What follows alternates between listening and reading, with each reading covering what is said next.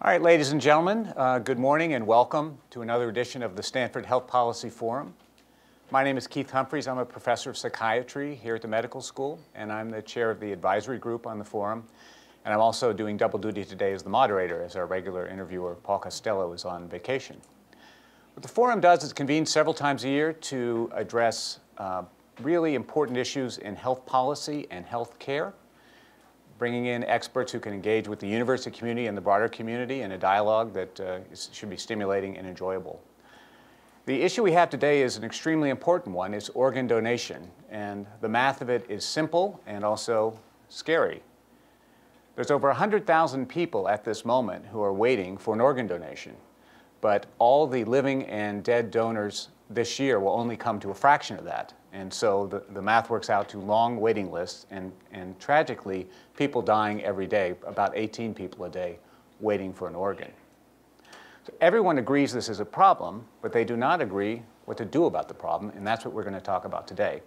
And we have three absolutely brilliant national experts to guide us through this, and I'm delighted to have here at Stanford.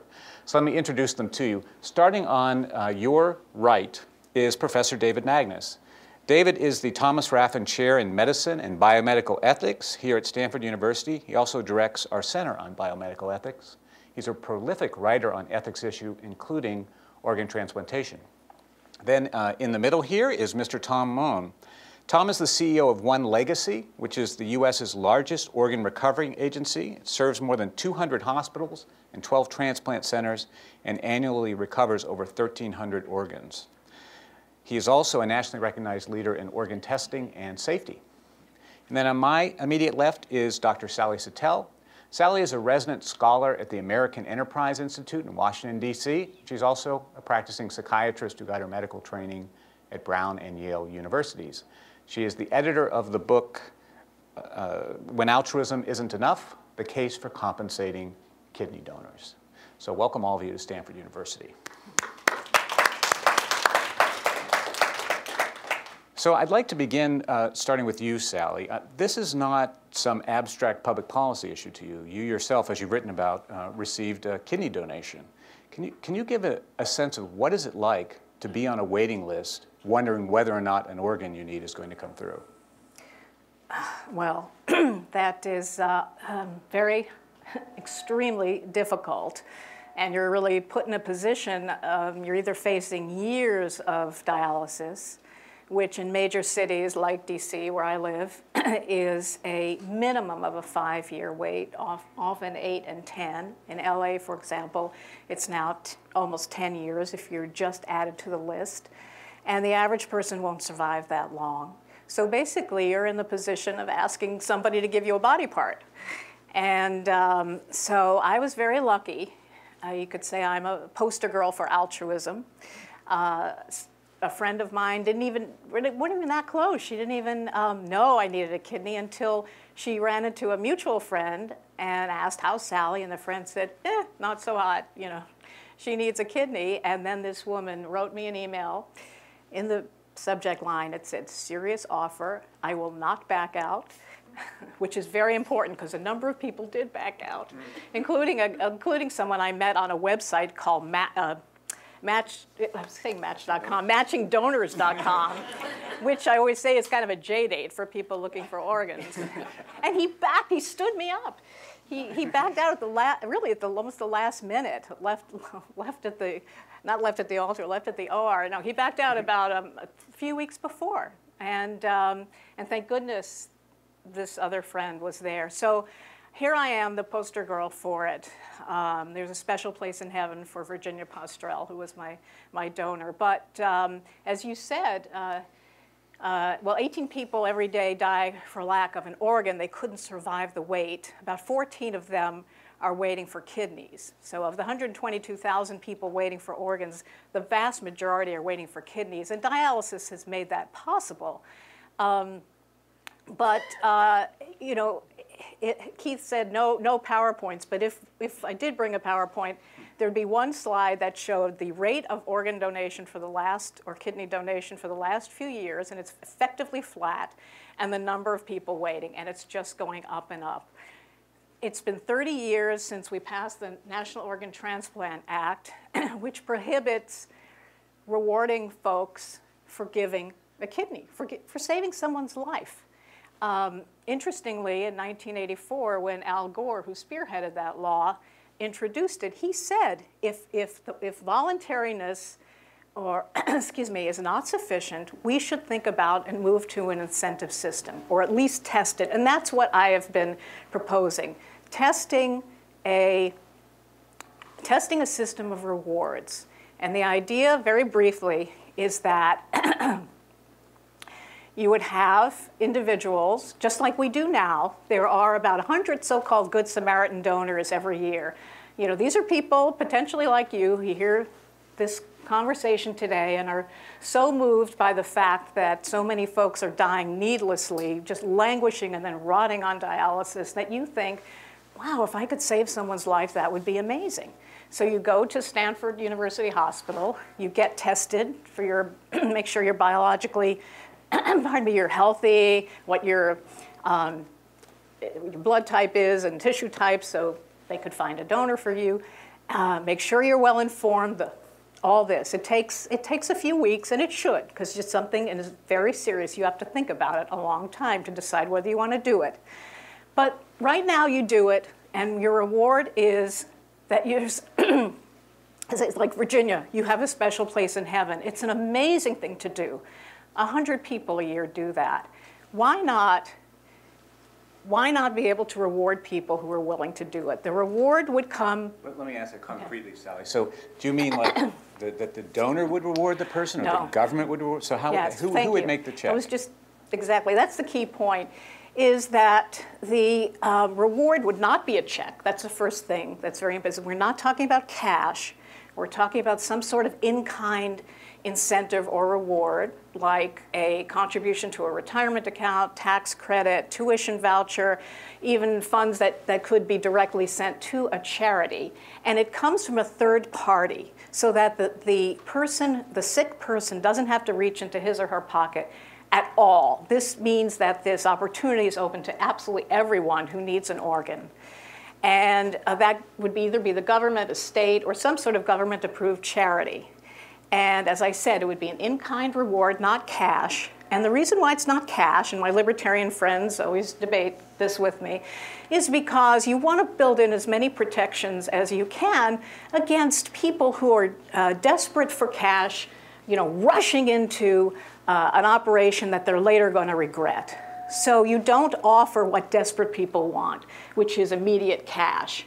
You build in a waiting period of 6 months to a year. Of course, anyone could back out at any time.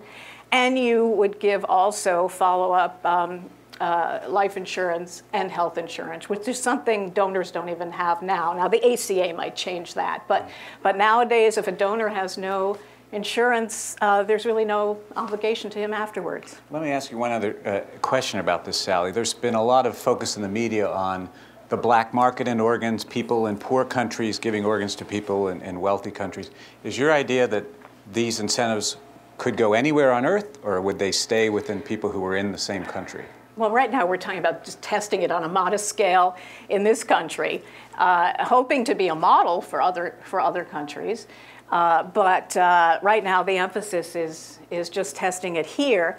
And the point being, of course, that in addition to the public health crisis, as you say, there's this humanitarian crisis of a corrupt black market, and the only way to starve that market is to facilitate a transparent and safe and ethical system of exchange, so that people don't have to desperately haunt the back alleys and organ bazaars of, you know, Egypt and Kazakhstan and all these quite awful, I mean, they're lovely places, I'm sure, but the black markets are not where you want to get an organ.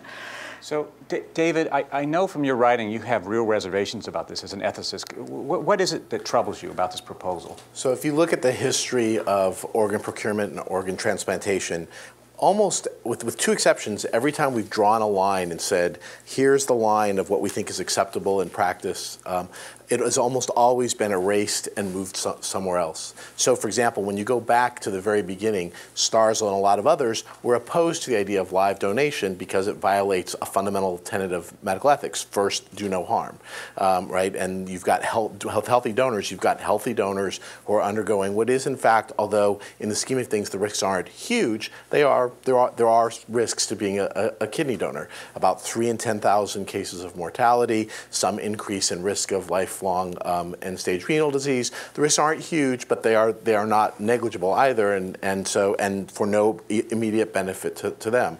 And of course, what's happened over time is we keep moving the line and saying, well, it makes sense that you would benefit by helping a family member, so it's okay to do this for a close family member or relative. And then it became close friends, and then it became just friends, and then it became acquaintances. And a decade ago, there was a complete opposition to matchingdonors.com and the idea of solicitation. Now that's become routinized, and people are much more comfortable. So because of the incessant drumbeat of need, there is a tendency to move, and maybe those moves are okay and appropriate, but it makes the slippery slope very, very, very steep. And so with proposals for what's called sometimes a seller's market, something where it's not individuals buying organs, but something that's very controlled and very limited in the way that's being suggested here, that may be something that, although we can go into more detail why there might be some concerns even there, that might not be very problematic. But the only two absolutes we've had where that tendency of going down the slope have not been able to cross has been the dead donor rule and the prohibition on payment, because it's in the National Organ Transplant Act. Explain what is the dead donor rule? The dead donor rule says that you can't procure organs that are necessary for sustaining life from people while they're still alive. You have to wait until after they've passed away before you can take organs that are necessary to life. You can't essentially euthanize through procurement process.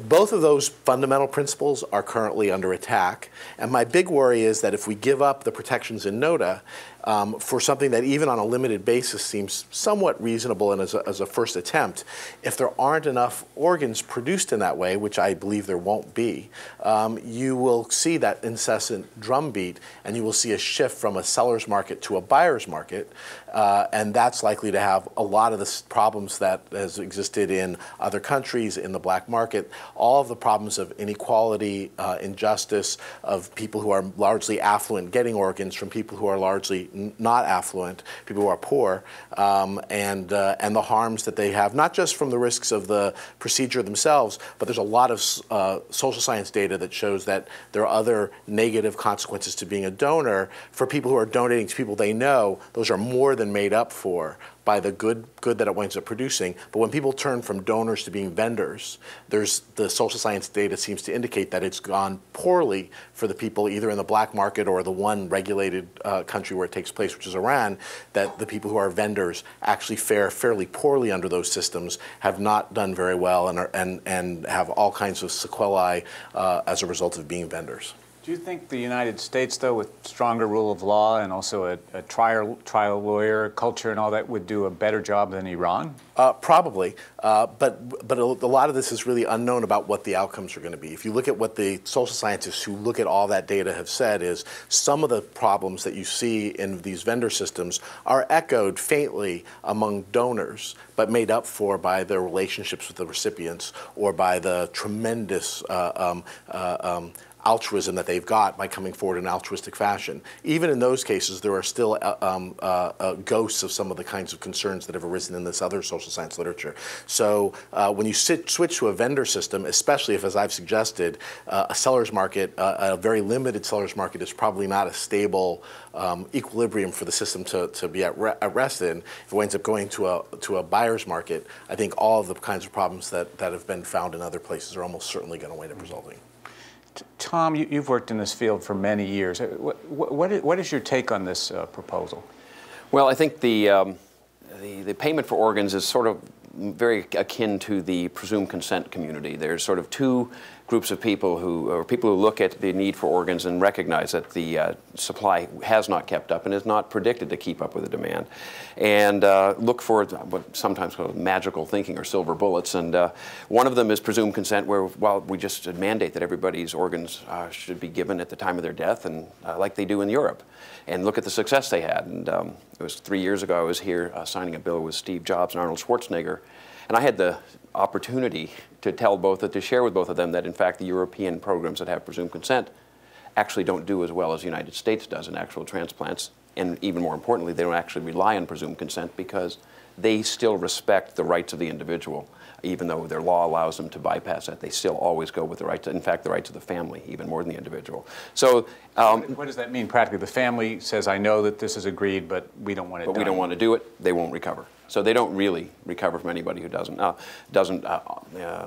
the family doesn't say yes. So they don't really rely upon it. But the more important message there, and it's probably somewhat the same message for the payment, is right now in the deceased donor community, and I think we need to separate the discussion of payment for deceased donation from living donation as somewhat separate arguments and issues. In deceased donor community in the U.S., 75% of the people who can be donors at the time of their death actually do donate. And that's incredibly remarkable sign of the value of altruism, the success of a charitable program. About 7% of people who can be blood donors actually donate blood, so you have a pretty clear gap there. So we have had some significant success, and but it's very different than living donation. I think that we are a little, in the organ donation community, a little concerned that if you started paying for deceased donors, that you might dissuade some people who don't need the payment from choosing to donate. And we don't have enough deceased donors to go around to begin with. You can't rely upon only the poor or the lower middle class to be your donors for deceased donor. You need every deceased donor and the next 25% as well. And I think there's a concern that it would actually shut some out. So altruism has seemed to have shown a value there. On the living side, the arguments are a little more nuanced, without a doubt. With roughly 5,000 living kidney donors each year, there's a lot more of us in America who could be living kidney donors. And we certainly could make sure everybody gets a kidney transplant who needs one if we were maximize the number of living donors. So the opportunity there is much more real and much more tangible. I think, agreeing very much with David, if you look at the experience of markets, be they regulated or unregulated around the world, inevitably, the poor become the organ farms for the rich. And even in places where it's more balanced, like Iran, where roughly 50% of the kidneys donated for living donors are transplanted to the poor, 84% of the donors are poor. So it's still, even there, they have that issue. There's a big externality of the transaction going on there that has a huge social cost. And much like Al Roth refers to the repugnancy of certain markets, that's a repugnant element for a lot of people. And I think there's definitely a concern in the donation community that repugnance could have an impact on all donation. Well, illuminate one thing for me. I mean, in the areas of health I know about, usually being poor means you have worse health. So I would assume there's lots of people who need organs who are in fact poor. Is that not correct? That is correct. So it isn't just rich people.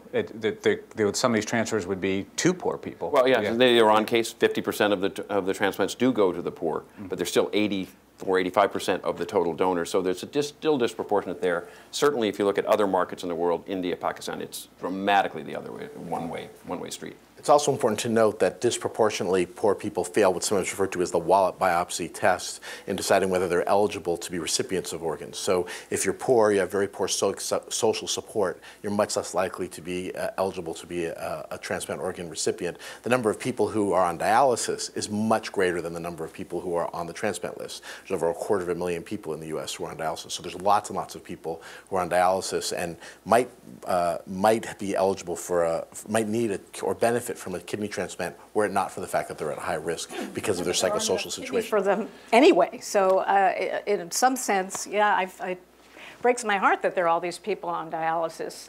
A lot of them, I would almost say, victims of the clinicians who run those centers, who don't inform them when they're the primary doctor, don't even inform them of that option, or maybe do it in the most superficial way that people don't know this is a reality and this is how you approach your family members and friends and churches.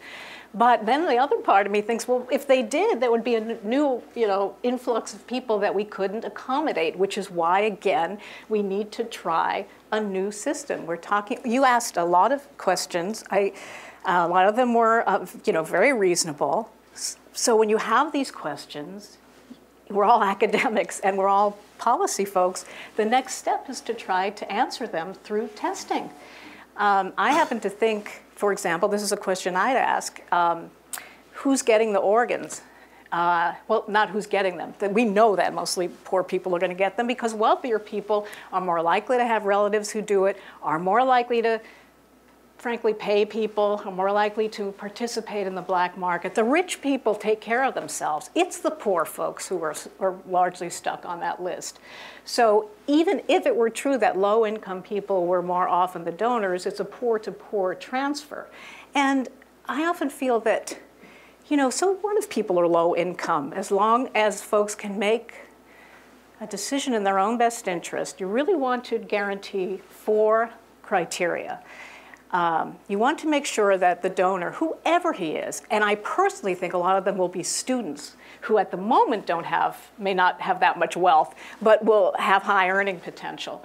You want to make sure that the donor is protected, his or her health is protected, just as it is now, and even more, because I mentioned we could have follow-up health insurance and life insurance for these folks, that they are well-informed, of course that's key, just as we do now, that there's gratitude expressed, and that the reward is ample. I mean, you hear the word there's some words that I haven't heard yet, thankfully, but you hear the words exploitation and commodification thrown around, and I've found that in debates, and I haven't heard that here, but those are words that just meant to shut down the debate. You know, well, what's exploitation? Exploitation means you haven't rewarded someone enough. You've maybe given them $1. You're offering them $1. I mean, it's ridiculous. That's where you get undue inducement. So you have to reward people amply. What's the right amount? No one really knows. That's another thing to test. But the amounts that are generally in the literature are between 40 and 50,000. Richard Epstein, who's the Posner? I'm blocking on the Becker. Gary Becker has estimated 15,000. I don't know where, frankly, I can't do his math. I think that's way too low. But ultimately, it's an older study, inflation. But ultimately, that is an empirical question. Yet another one to add to is the kind of pilot investigations that I think are ethically imperative. In the current state of the federal law, if I understand it, is a state cannot experiment in this domain. Is that correct? That's Like right. California wanted to do a trial program where we took money from the taxpayer with all these protections and some amount of money. Well, we thought it would still be illegal under federal law. Is that right? Technically, yes. I'd actually argue, and I have a law review paper coming out on this, that is not what NOTA meant. NOTA really, when you look through all the transcripts of the hearings and the reports and the discussion at that time, it was basically a response to a free market kind of thing, a bargaining situation where cash was involved, where where people who had the means were purchasing. And actually in-kind exchange monitored by a third party, arguably, and granted, I'm arguing hard, but arguably, the bill is largely silent on that. Pennsylvania did pass a law, were you about to say that, in '95, that allowed funeral benefits, but the state got cold feet and didn't implement it. There may be another loophole, which is I believe NOTA doesn't prohibit payment for organ procurement for research purposes, as opposed to for clinical purposes.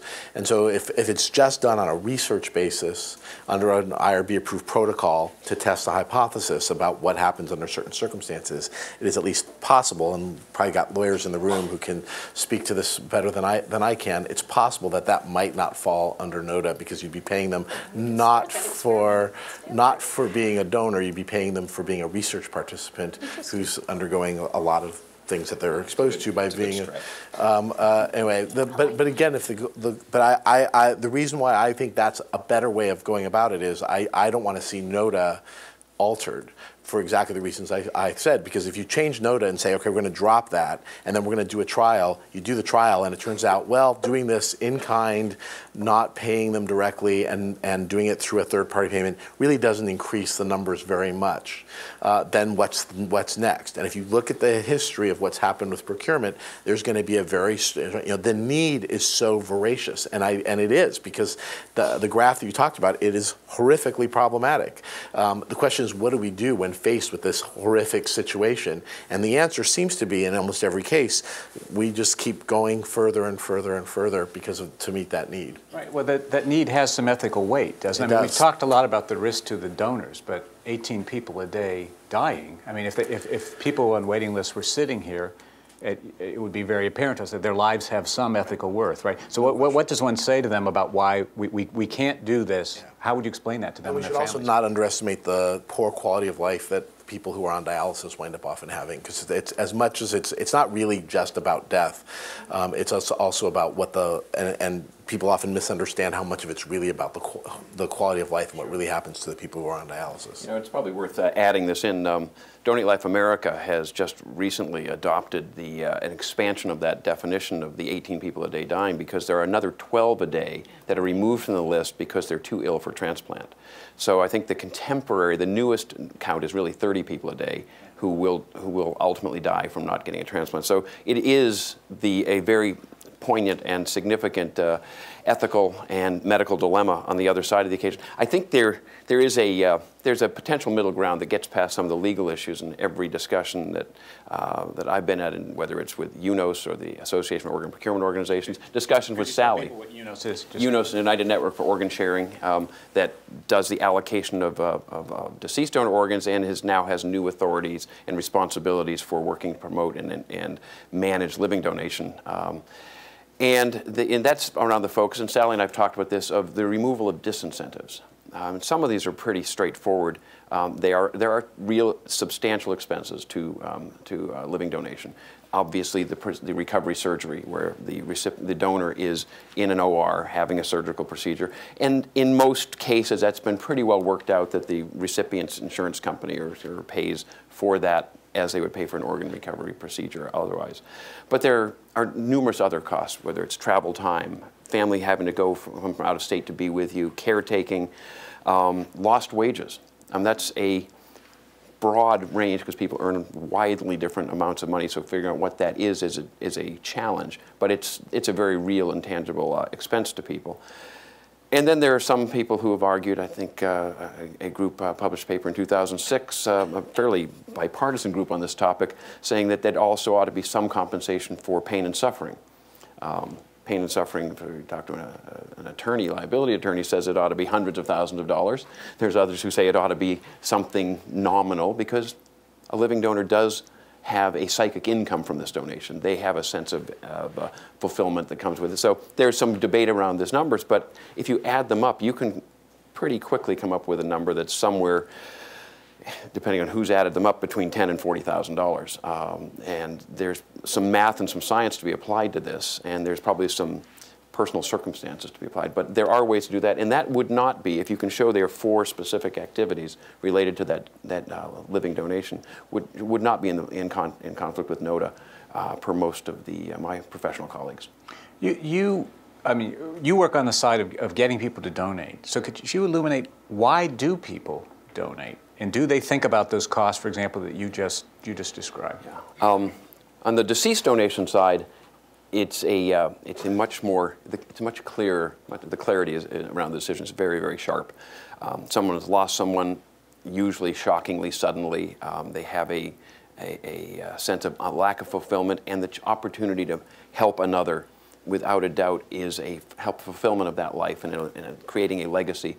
And it's incredibly meaningful to families. And my personal greatest shock when I joined this field nearly 15 years ago was the mother who came up to me and I was ready to offer her condolences, and before I could get the words out, she thanked me for helping her little boy make something good from his life.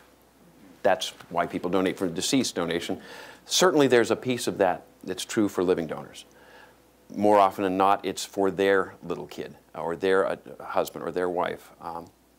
And then there are those wonderful occasions when it's just for somebody out there who needs an altruistic donor. And those reasons are probably more complex and need some of the psychoanalytic skills that the two of you might offer that I'm going to make up. But their reasons are very much, there's a sense of fulfillment and giving back to the world, a communitarian approach, to quote Etzioni. And so let me ask you, Sally, are you worried at all that if we started to pay, that would go away? No, just for that very reason. I was just going to say that. You have given all the reasons why that won't go away. You mean someone who feels this is what's going to give meaning to my this shocking and needless death of my young kid, and is so glad that other people, up to 7, I think, people might be able to live because of it, are going to say, well, but wait, someone in New Jersey is getting a tax credit for his organ, so forget it? I don't think so.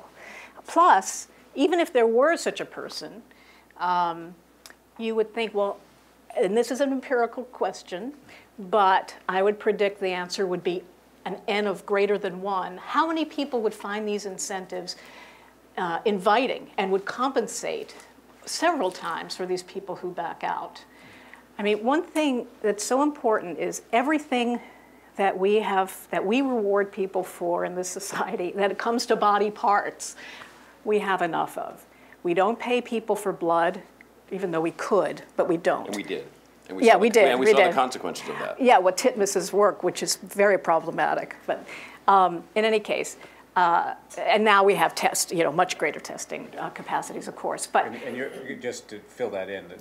One of the challenges that came out and really helped overstimulate the AIDS crisis was the regular paying for blood from donors for blood, and it was in a day when they weren't testing for this, obviously, weren't quite capable of testing it, but there was a recognition that the payment was stimulating a donation of blood from a class of people who probably would not do well on a well-screened medical social history. And then they switched the clinics, to the better neighborhoods, and that did well. And then one of the biggest crises of infections was in France, where they didn't pay at all. So, but the point is, right now, we've got a lot of, we don't pay because it's just, now it's tradition, but we don't pay. The Red Cross doesn't pay. And we have blood shortages. We pay for blood plasma, which is extracted from blood donations. It takes a little longer. We are the world's greatest exporter of plasma. Not only do we not have shortage, we're exporting it across the world. Medical schools pay for cadavers. There's surrogacy, of course, and eggs and sperm, and we have enough of those.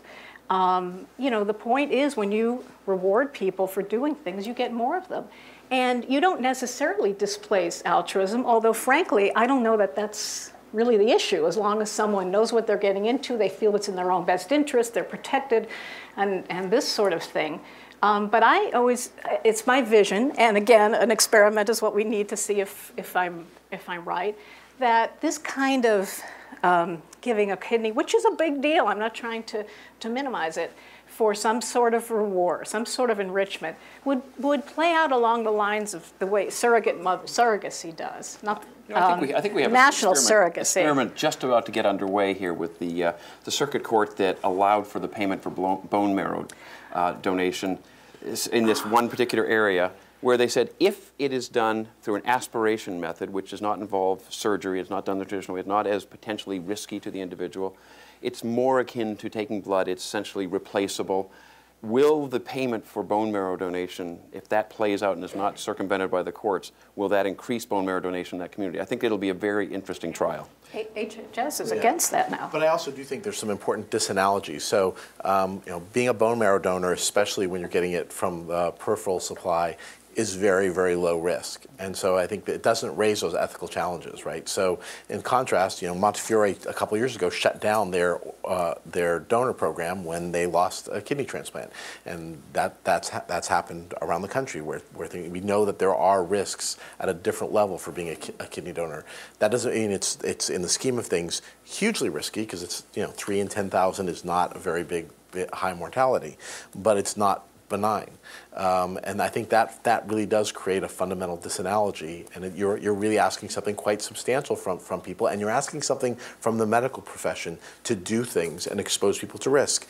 Now that's reasonable if that's something that they really want to do, and it's something that they want to really, really help. But when you introduce the potential that they're doing it out of desperation because they need the money, all the things that come with a buyer's market is highly problematic. A controlled seller's market might be able to mitigate some of the harms and some of the negativity. But all the experience, Iran, which does have a regulated market, you look at all the interviews from the people, from the donors, and what do they say? We did it out of desperation, we've been stigmatized, we don't trust the healthcare system, they don't, and a lot of our data that exists now about outcomes and it being relatively safe is largely on existing donors who are more affluent. What happens when we shift to a system where the donors are poorer, who are less likely to get follow-up, even if it's paid for, and so on? We don't really know completely what all those risks are. You know, there are situations, though. I mean, we have a military that is, fighting abroad right now where for a salary, right? And that people go into that profession, they risk their very lives and serious injuries, and we accept that as ethical, and the military does draw disproportionately from people from lower economic background. How is this different? You have physicians playing a key mediating role in there, and they have a different set of obligations for what they can do, so that there's a limit to how much you can have people voluntarily harm themselves, and so we have to keep that as one of the factors to take into account. I mean, you're right, though, there's justice issues for that as well, but one of the things that's really a great credit to the current system, and why I think it would be a huge mistake to have any kind of market in cadaveric organs. So if live donors is separate, but why it'd be a huge mistake, as was said earlier, the current altruistic system for cadaveric organs works pretty well. The conversion rates are very, very high, at least for brain dead donors. They're much lower for donation after circulatory death, but for brain dead donors, the conversion rates are very, very high in the current altruistic system. So I think it would be a huge mistake to try and fiddle with that, because you're only going to be able to get marginal benefits there. And it's an extremely fair one, which I think contributes to its success. We know that the distribution of organs, once somebody is on the list, is distributed completely by a fair, objective system. And I think that helps to reassure donors about the fairness. Whereas when you shift to any kind of buyer system, that will not be the case. But no one has been promoting a buyer system. The slippery slope is That's a weak very argument. Steep. It's not a weak argument in an area where it's been 30 years of doing nothing. We have to try something. That slippery slope was avoided for 30 years. And that's correct. you have to take a next step. And not be so scared of things that could happen in the future when we know immediately we have a chance, I can't guarantee, but a chance of saving people's lives. As I said, the record in transplant has been that every time that it's been legal and possible, with the only 2 exceptions, we've gone right down the slope. People made these same arguments saying... People are dying all the time still. It's not very That's effective. right, but people are going to say the same thing. If you have a seller's market with a very limited... I'm not talking about a seller's market. What's your solution? You're proposing a seller's market. I am not. I am proposing an exchange in which people are rewarded by a third party. That's what I mean by a seller's market, as opposed to having the buyers directly buying. Right. So you're taking out the actual donor and the potential variation in the donor's income. But let's say the state did it, or a foundation did it, or so that there is not the fact that if I'm wealthy, I can put more pressure on donors. And I'm suggesting that if we change the one core legal basis for not crossing that boundary, and we don't get enough organs in the way that you're proposing, which I suspect we won't, that it will be almost impossible to avoid the next shift towards a buyer's market. People will, why not have a free market? Doing it. They're going overseas for it. It's already happening. Well, the actual number of people who go overseas for transplants is small relatively in the United States, minuscule, and half of those are people who were from the countries they go to in the first place. So it is it's an argument, but it's relatively specious in terms of really influencing behaviors on this. Most people stay where they can have follow-up care. They stay close to home, whether that's in their interest or not. Some are able to list themselves in multiple places for a deceased donor organ, and everyone can do it legally, but that's expensive. And there's probably some good discussion around that about the disequilibrium of where organs are available and demand is. The West Coast has the lowest death rates in the country overall, which means we have a dramatically lower organ donor potential here. About California, it runs half of the state, less than half of the rate of parts of the East Coast and the Southeast. On the other hand, the demand for livers in particular, and even kidneys, is disproportionately high here due to diseases of the Pacific Rim, which is an interesting demographic problem. How do you get to organs where they need to be for people is a challenge. Do you move people? Do you move the organs? Kaiser system has been routinely listing their patients in the Midwest and the Southeast to get them transplanted more quickly. I think we'll find more and more managed care firms do that to try and equalize this, and it will be in their economic interest, which is probably one of the places where the market is making some sense, is let's make it possible to get people who need the organ sooner, get it sooner. You can get a transplant too soon. You can get it when it's safer to delay getting it till you're a little sicker. Let's make sure the people who are the sickest are getting it and move them around. That won't increase the supply, but it will save some lives. We've already seen that with the Share 35 program that went into effect this last year for livers, and I think you'll see it in other areas. You'll have reduced deaths on the wait list, but it doesn't deal with the fact that the number of people, for kidneys in particular, thanks to the remarkable powers of dialysis, keeps the list growing every day. Mm-hmm.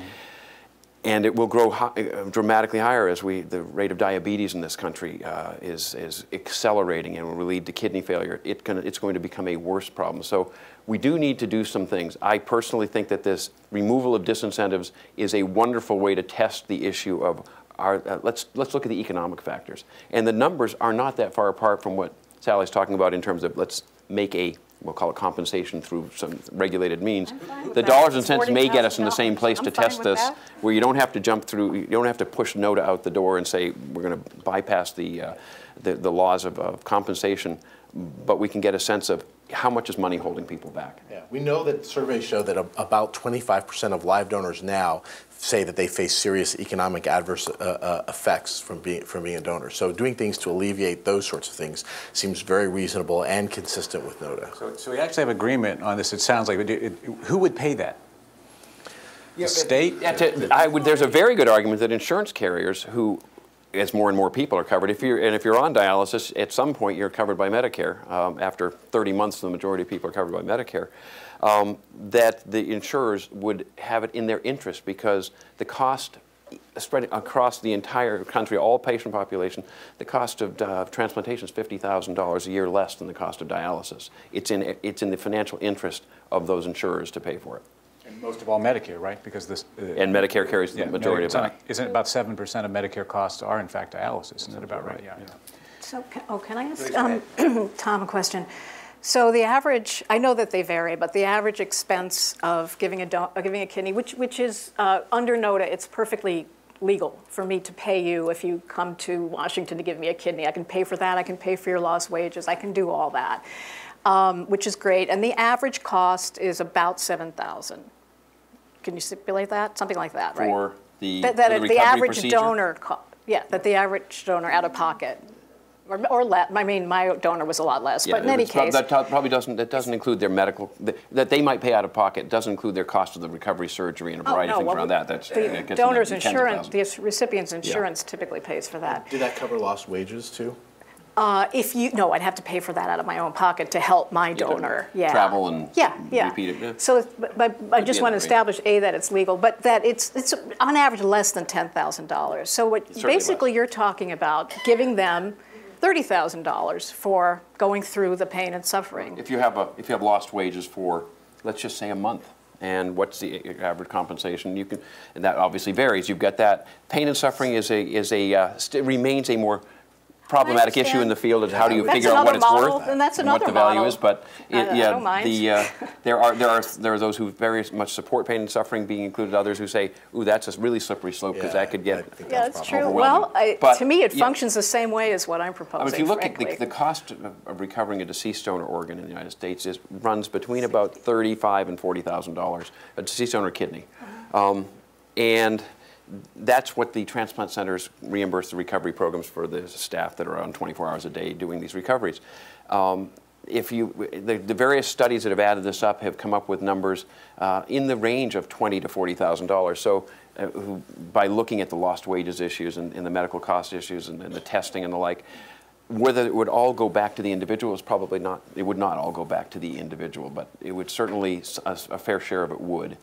To expand that into a more formal trial would be it'd be a good test to see how much the money matters. I'd love to see that. Well, and a note that again, and this is important to me, that would not be inconsistent with NOTA, which is important because that doesn't allow you that slide down the slope from if you don't get enough organs to go to a buyer's market, whereas abandoning NOTA potentially opens that door. It's Great to see agreement. Maybe we've solved the problem in just 45 minutes. It's marvelous. Let me ask you one other thing. A distinguished member of our faculty, Al Roth, has done some work on matching. And could you explain like what that is, and is it likely to make a difference, or in your judgment, or not? That actually ties into altruism very well, too, because what we've been doing increasingly is trying to get altruistic donors to tie into matching chains. And basically, I mean, one thing that would lead to a higher rate of live donation is if everybody was a biological match for everybody else, but they're not. Either for one reason or another, people can't be a donor necessarily to their loved one, but they might be able to be a donor for somebody else. And it started with paired exchanges where people made deals that say, I'll donate to you if you'll donate, if your spouse will donate to me, or somebody in your family will donate. And it started with these sort of small just paired exchange programs. And what's happened is the emergence of fairly structured institutional approaches towards developing chains where you get so this person donates to this person donates to this person, and so on. And the initiating donation is often an altruistic donor that you need to make sort of these chains work. And doing it in this way, you can sometimes have a single altruistic donor turn into 6, 8, 10, 12 kidneys. So an altruistic donor coming forward right now, if you can get them into these donation chains, you can actually turn each of those altruistic donors into many, many, many organs. And you know, there's been a really great secondary benefit. I mean, the classic case was the front page of the New York Times a couple of years ago, where a fellow in Riverside, California, named Rick Ruzamonti, donated his kidney as an altruistic donor. And I think it went to Cornell, if I remember correctly, and kidneys flew across the country. And we've learned a couple of things. One, they used to have to fly the surgeon and the kidney, and it cost $50,000, $60,000, $80,000 to do this. In our program in Southern California, working with UCLA, we started treating living donor kidneys much like we do deceased donor kidneys, and shipping them in a box on a scheduled airline. And it scared everybody, but it turned out, between GPS and all these things, that we've had tremendous success, and we've dramatically reduced the cost of living donation, which has been helpful to actually spur on these chains.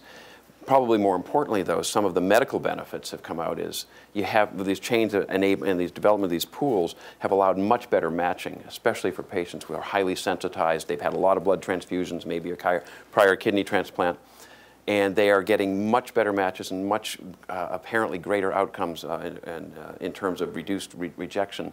So the chains have a lot of potential, and Al Roth's work in coming up with those algorithms, and as he tries to come up with these algorithms to deal with dysfunctional markets, I think as he calls them, sort of creates an exchange basis that has been very, very beneficial. But once again, it's tied to the medical criteria. It's not tied to financial criteria, even though we've seen some financial benefits from it.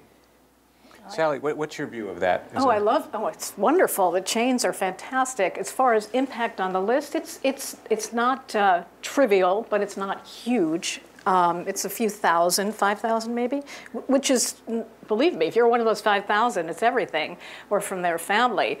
But of course, when I hear that, my first thought is, well, let's get more people to kick off those lists by making, by offering to enrich them. And I was cut off before when I was trying to say that what I imagine the phenomena will be like, but again, testable. I mentioned surrogacy, but the reason I mentioned that was because, if you talk to surrogate moms or read surveys of them or accounts, there's astounding uniformity in how they view that opportunity. They see it as an opportunity. They have enormous compassion for women who couldn't have their own children. They say, well, it was easy for me, and if I can help someone, a family fulfill their dream, I would love to. But I'm not doing it without, getting my pain and suffering in this case, compensated. I do think that would be the spirit in which people do it. We can't know that. Anyway, and I'd love to see that kind of person help those domino chains along. I mentioned early on the bill signing that took place here with Steve Jobs and Arnold Schwarzenegger almost 3 years ago, and that was to sign in a bill called Living Donation California, which is the first in the nation program to identify altruistic donors to start living donor kidney chains. It also serves as an information tool and identify if you want to donate to your family member, it can do that as well. And it's really been in its rollout year, just not publicized, just to see how it plays out. And I think we have 50 patients rolling through it right now. But it is one of those areas where the question does come up, can I be paid for this? Can I be compensated? And obviously the website right now says, well, you can't, and here's why. And it cites the reasons, and it speaks to the altruistic notions. It would be an interesting experiment to see if the language was changed to say, you can't be paid for the kidney you're providing, but these costs will be covered, and here's how they will be covered. It'd be very interesting to see if we get a higher number of people signing on for that. Very interesting.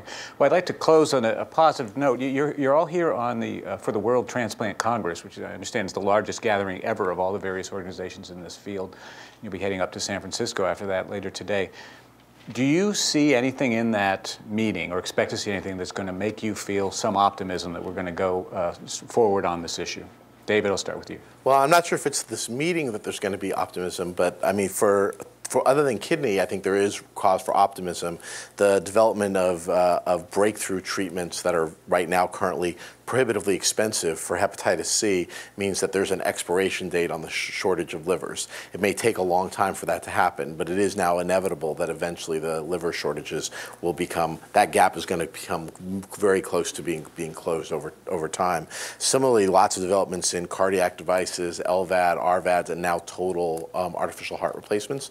You know, the development of VADs as destination therapies rather than as just bridges to transplant is, I think, a game changer. I think it's inevitable that total artificial hearts will also eventually have a similar sort of trajectory and become a destination therapy. When you get to the point where those start to become closer in performance to transplant, we will no longer have the acute problem that we currently have for heart transplants. Kidneys are harder, and I think it's a much longer way out before we're going to have treatments from regenerative medicine or artificial kidneys to really solve that problem. And I don't know if, unlike the liver transplant case where the underlying cause is one of the major underlying causes being dramatically treated, I don't know if we're close to any kind of similar breakthroughs to the myriad causes of kidney failure. But at least in some of these areas there's improvement. And even in the case of kidneys, we're just, this development of these chains is still very much in its early stages. And really going forward with altruism. Altruism was viewed with a lot of mistrust a decade ago by many, many transplant programs. So we can't be that surprised that we haven't had that many live altruistic donors when people were nervous about the very concept of it. And that's still somewhat true in some of the transplant centers.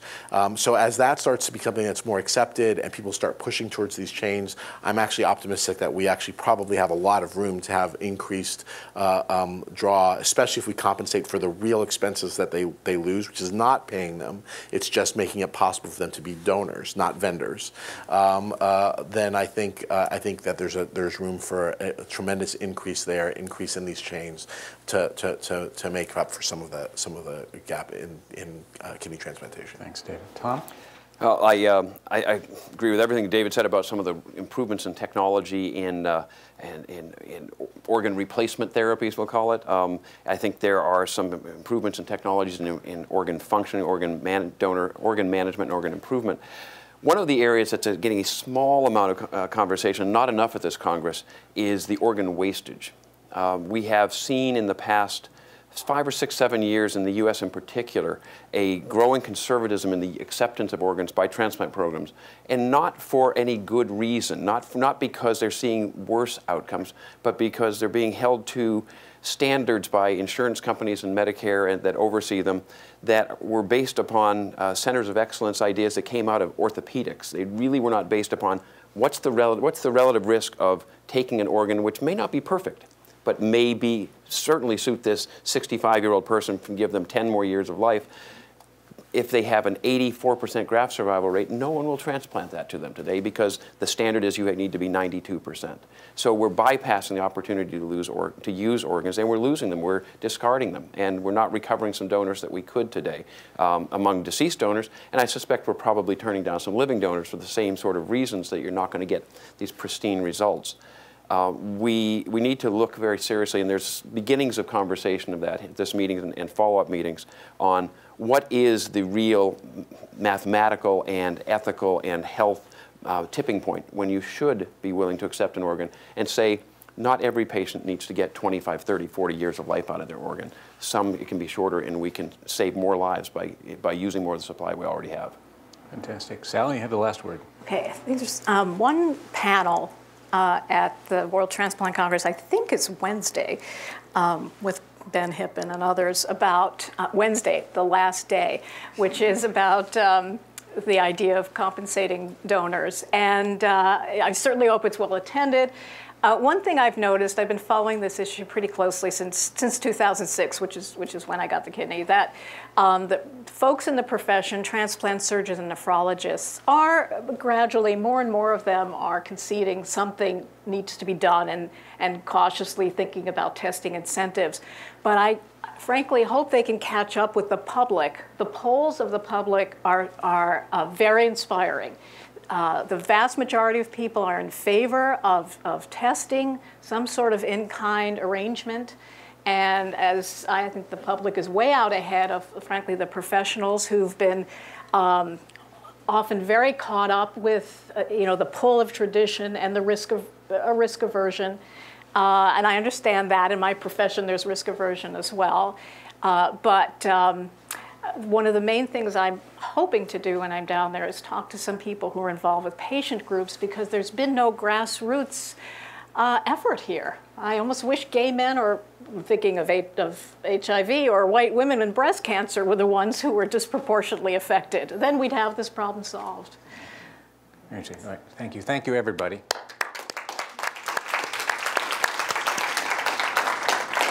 So we're going to move to the discussion section. Please raise your hand. We'll have a microphone brought to you. Just as a reminder, these events are filmed and played later on Stanford's YouTube channel. So if you grew up watching Perry Mason and always wanted to jump up in a room and confess to murder, this is not the place to do it. So please, not questions about specific personal patient things, but about health policy. So ma'am, right here in front. I'm sorry. Oh, okay, go ahead. All right, sorry. Hi. I've just spent the last 6 years of my life making a documentary film about an altruistic kidney donor.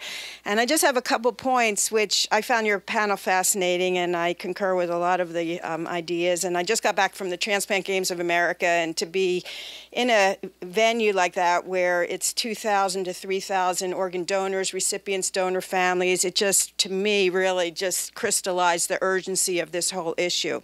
In my case, the woman that I followed did want to be a non-directed. So the thing about matching donors, I mean, you did call it match.com, but for her it was really important initially to be able to choose her donor. And she went on and really, she knew she wanted to give it to a woman, someone in a helping profession and so on, very prescriptive. And yet the hospital that they were working with, they could not disclose that they had met that way, because the hospital at that time, which was in 2008, was not entertaining that. So I think that's an issue. It ended up that they were not a match, so they did go into a pair situation, which also did not come to fruition. Lost wages was a huge issue for my donor, because she was self-employed, and she ended up having to go back to work after 3 weeks rather than 6, even though she was not fully healed. And so I think that that's really something that has to be dealt with. And also, I was surprised none of you mentioned that the value of a living organ versus one from a deceased donor. They last, at least in the case of kidneys, I only know about kidneys, they last 50% longer. So they are, more valuable in that way. They will last in a transplant recipient that much longer. So I think that's really important.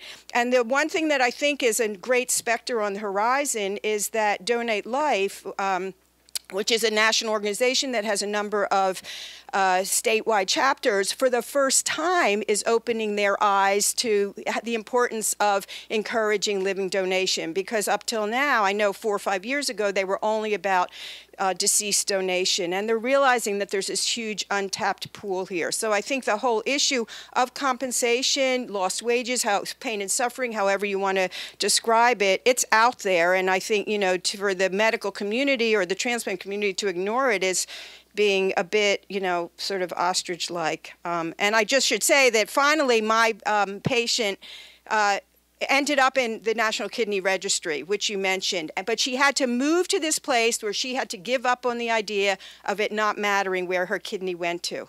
And she didn't start there. So that's something that I think has to factor in as well, people's choice or sense of choice over the destination of their organ. Thank you. We have a question here in the front. So how far in the future do you think it will be before we create these organs in labs? I've heard reference to 3D printing for organs.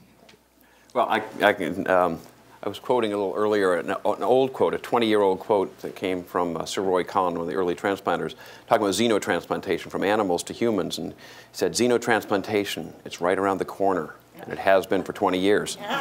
That's now 40. I think there's some degree of truth of that when it comes to printing organs, especially talking about growing them out of cells and the like. But it's making tremendous progress. And I think you have to recognize, however, even if we have crossed the hurdle in 5 years, there'll be 10 years to get through testing in the FDA to show that it is not harmful. So, if you said less than 15, you'd be probably taking a risk. First of all, great presentation. I think I'm proud that here in Stanford we're starting to talk about this. Most important is that this dialogue needs to happen.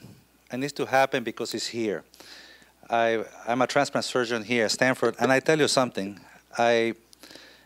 When you have to sign death certificate of your patient that dies while waiting on the list, it's not fun. Most importantly, you have to tell that family, we failed. And that's happening every day. The attrition rate in California is higher than across the country. I have a second point, is that the issue of money, transaction, transplantation has been here since the beginning. And I think at some point, we need to be educated to take the curtains off and say, what's the financial situation of transplant? Money happens. Third point is that transplantation has to be charity, really caring for the donors. I think that as deceased donor, I do it quite often, and when a little person loses their son and gives donation, and say, you have saved 8 lives, and you have saved these people, tissue, bone, dura, pericardium, everything has been donated. At the same time, 1 hour later, that family had to turn around and go to a funeral home and out of their pocket go and pay for that funeral expenses. There's something wrong in the system. Let's be honest. It's wrong. We should be something in that pain too, because so many people benefit, and is something that we need to be involved. Third issue is that we have not mentioned social and community responsibility. I have been a transplant surgeon for 26 years, and I always thought, oh, that's not that far. I'm helping other people out there. Guess what? 3 years ago, my father-in-law needed a kidney. Guess what happened when you have that? You want to know that everybody here in their heart can raise their hand and say, I'm registered in Donate Life California. Don't raise your hand, but think about that. We all need to take donation and transplantation as part of our community responsibility, because the next day may be us. Transplant is not going away. Hepatitis C, we may cure it. I don't know yet. But still, we have a growing wave of liver disease due to other things, fatty liver disease, other diseases, is going to be here. Kidney continues to grow. We need to have the government involved, because the same way how we treat vaccination, every family knows about vaccination, am I right? You cannot get listed unless you're vaccinated. The same importance should be done with organ donation. I'm working with the state of California in a pilot project right now that the same education that's put the guidelines for public health awareness for the state of California should involve organ donation, palliative care, and end-of-life decisions, all together to every single member of California members. And I want to be sure that out of this, when you live here, think it's our responsibility as a society to really participate in this, because today is somebody else, but tomorrow, maybe you or our family. This is important. And most important, I want to say, this panel has done a wonderful job to put, but let's go that there are a lot of steps between one point and the other one that we can do better. We can be a compassionate society. We can start with little steps. How can we help that family cover the cost? How can we help them? The live donors, the disability is a big problem. Well, how can we get some funds to cover them X amount? And I encourage all of us to be thinking about this, that wherever we go, we're active members of this project.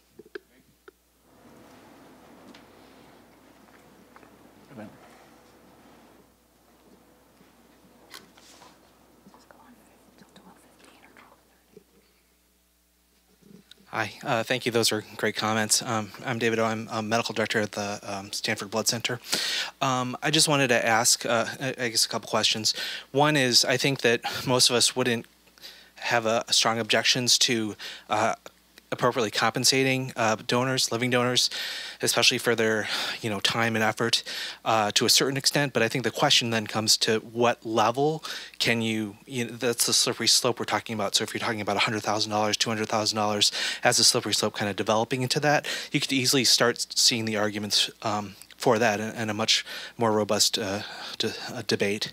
I think the other question I had was with the development of the chains, which I think sounds like a good idea to me. Would it be ethically appropriate to require or request people who get kidneys as a donation to then have someone donate a kidney on their behalf and start another chain, and that way it would be not so much a monetary responsibility in terms of compensation, but more of an obligation to give back. Interesting idea. What do you think of that? It's an interesting idea. Well, people have talked about trying to encourage that, but it's been impossible for a lot of reasons to make it a requirement. For one thing, some people have nobody in their family who's eligible. There's a significant health screen that you have to have, and if the people that they're close to, or they're just not willing to. After all, sometimes even within families, there might be a relative who's in fact a match who can donate a kidney to them, but they choose not to because of the risks and the other things that we've talked about. I also, from just a linguistic point of view, I think it's really important to have our language clear. So the difference between donors and vendors, and the distinction between compensation and reimbursement. So I think a system where you're reimbursing donors for the real expenses that they have to currently pay out of pocket is very different from a compensation system in which you turn them from donors into vendors. And I think the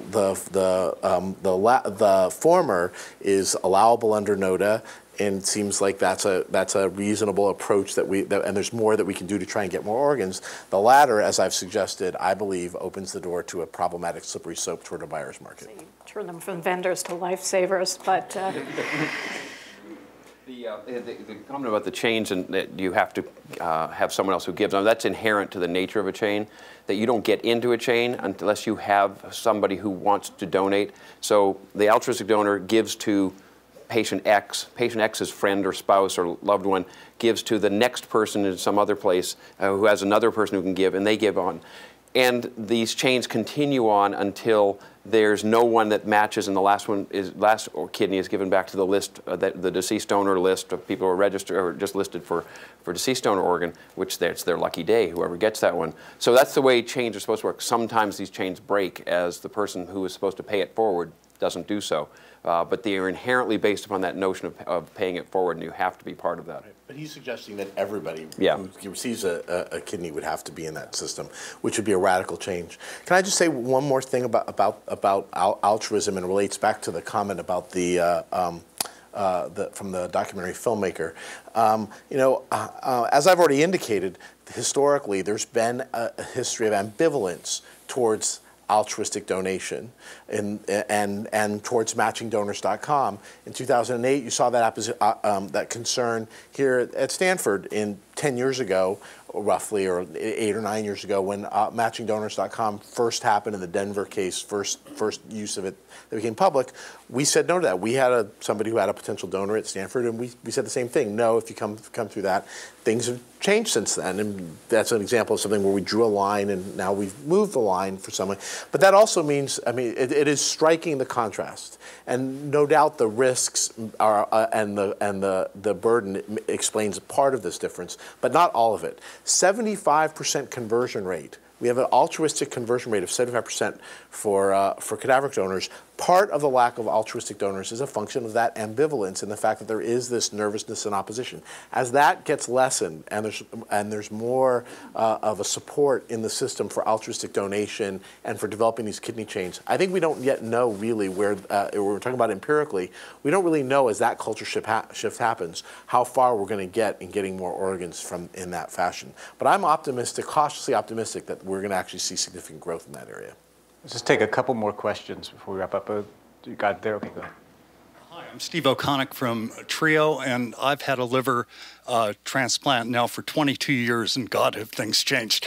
The specific question I have is on the Iranian experience, and the only exposure I've had to that is the Fry Revere book that came out this year, and I'm wondering, are there any elements in the Iranian experience that you'd say, yeah, this works, we ought to consider it? Right. That's a book that's by a woman who went to Iran for 3 months and interviewed a lot of transplant surgeons and donors in Iran. It's called The Kidney Sellers, and it's a very interesting, almost anthropologic study and observations. And she found differences, a lot of regional differences, but the most optimistic version of what she saw was that, again, it was, in fact, mostly students, young people who were donating. And that Iran, she says, is a country where actually the list to donate is longer than the list to receive. But there was variation in some places. Some regions, the donors felt they didn't get paid enough and they weren't adequately respected, and which is an interesting thing in a sense. Even if someone is paid, they still want to. It's not an exchange like in Radio Shack. It's a very human kind of transaction. You expect to be reciprocated not only in something that will enhance you, but a gratitude for it. But in others, again, as she found that the people afterwards, she interviewed them. Granted, it wasn't the most scientific sample, but she tried to be random, and that most people said they would do it again. And but the earlier studies from Iran, the ones you're quoting, were all quite disastrous. That the people weren't followed up properly, and they had lots of complaints. But I think Iran has also evolved on this issue. So everyone is a little hesitant to hold Iran up as a model, understandably. But in this particular regard, I wouldn't do it the way they do it. We don't have to get into it, but it just shows the principle that when you do reward people, they respond, and you can do it in such a way that everyone's best interests are served. And Iran has one other factor, which is parallels something we see in much of southern Europe, which is a relatively homogeneous religious community, dramatically homogeneous. You see the leading countries of Europe where the donations, Spain, Portugal stand out, where they're 95% Catholic. There's a high association between predominantly Catholic countries and high donation rates. In Iran, in the last year, there's been very, very strong promotion of donation from the leading religious authorities in the country. And the areas where they have the best developed programs for deceased donor recovery are showing donation rates in authorization rates in the 90% range. I'm actually going to be going there in October as part of a team to sort of train people to spread the technologies about how they're doing this, and I'll report back. But they do still have the ongoing issue that they do compensate deceased donor families and they compensate living donors. But it's a very much more closely monitored and regulated system than anywhere else in the world. And I think as they expand the deceased donor program, we're going to see them create a greater regulation around this. And we may have something to learn. It may not be something we choose to do. But one thing we know, we will never be as homogeneous a country as they are. We will always have cultural differences that will weigh in. Sure, good point. Okay, last question. There's a lady back there. We'll give a new person a chance there. Yeah. My question's about the reimbursement or compensation in the form of insurance that you were referring to. And I'm wondering what you're contemplating, how long it would last, how it might work. I see that as something that could potentially be a very significant barrier given the costs. A significant barrier to a person not donating if they didn't think their health would be followed, you mean? To a system that would allow that form of compensation, just the cost of insurance. Thank you for bringing that up. First, that whole thing might be moot because of the ACA, but one thing we didn't mention is that we keep talking about these in-kind rewards, and I again speculate it would be a value of $40,000 to $50,000. Well, where is that coming from? It's certainly not coming from the person who needs it. It's coming from a third party or the state or the federal government. So if it's coming from the state or the feds, the Medicare savings would be tremendous from this. It costs about $80,000 a year to maintain someone on dialysis. Now 90. Okay, so 90. And frankly, there you go. It costs $12,000 a year, 12 to 20 depending on the patient, to maintain. Well, that's a patient cost. That's not even a. But if you're a patient, then the recipient, I meant, then you have to be on anti-rejection drugs forever, and those are not a modest cost. But it's still, if you're thinking of the whole system in general and the costs to it, you might transplant an extra person who would cost Medicare more in the cost of their medication, even though that cuts off in 3 years, but that's versus saving about $80,000 a year.